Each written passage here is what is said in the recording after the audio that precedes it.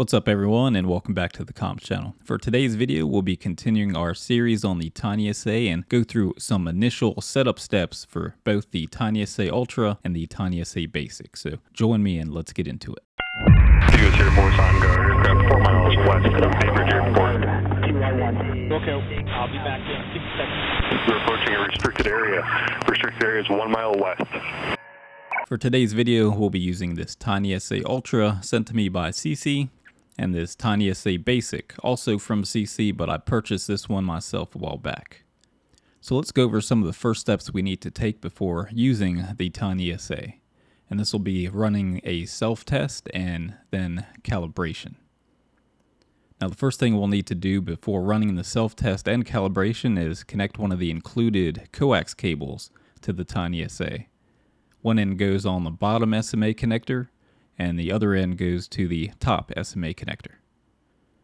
And on the Basic, these are labeled low and high, and on the Ultra, these are labeled RF and Cal.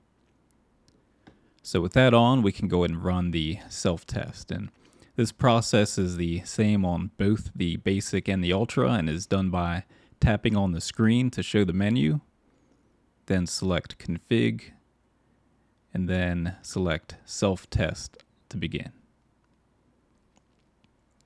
This will run through a series of tests and should show pass on each test that it runs. And once that's done, just tap on the screen to continue. Now we're ready to move on to the calibration process, and the coax cable connection to both SMA connectors needs to be on for this test as well, so we'll go ahead and leave that on. To begin the calibration, tap on the screen to bring up the menu, then select Config, then select Level Cal. Now this next menu will vary slightly from the Basic and Ultra. On the Basic, we can just tap on the Calibrate button to get started. On the Ultra, we have two calibration options. One is for 100 kHz to 5.34 GHz, and the second option is to calibrate above 5.34 GHz. This first option is going to be fine for most people, so we'll go ahead and select that one. Then we can go ahead and select Calibrate to begin. Then just give it some time to run the calibration process, and the Basic will calibrate fairly quickly, but the Ultra takes a bit longer since it has a much wider frequency range compared to the Basic. Once we see calibration complete shown on the screen, we can tap on it to continue. So with that, the devices are all calibrated and ready to go. Now there is one extra thing you may want to do if you have the TinySA Ultra, and that's enable the Ultra mode. If we look at the screen here before we enable Ultra mode, we can see that the maximum frequency it's scanning is 800 megahertz.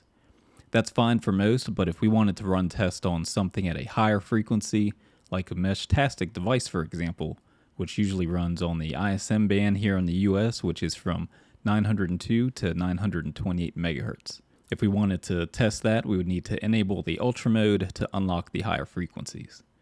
Now doing this is simple, so let's go ahead and do that by tapping on the screen, then selecting Config, then More, and then we'll have a checkbox for Enable Ultra, and we can tap on that to select it.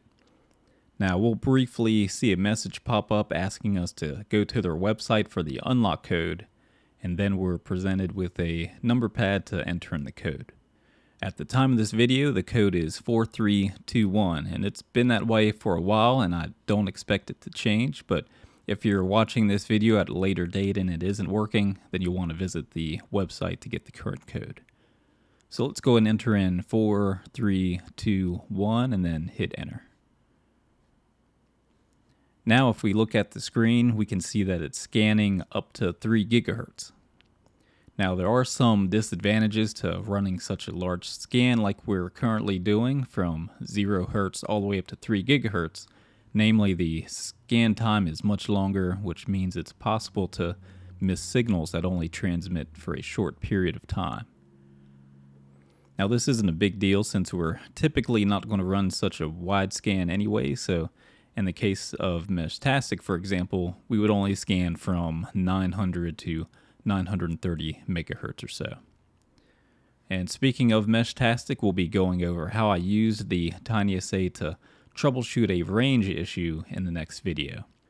If you're interested in picking up a TinySA, I'll have affiliate links to both the versions in the video description below. That'll do it for this video on the initial setup of the TinySA, and I hope you found it useful. If you did, please be sure to give the video a thumbs up and subscribe if you haven't already so you won't miss out on any future content in this series of videos on the TinySA. Thank you all and have a good one.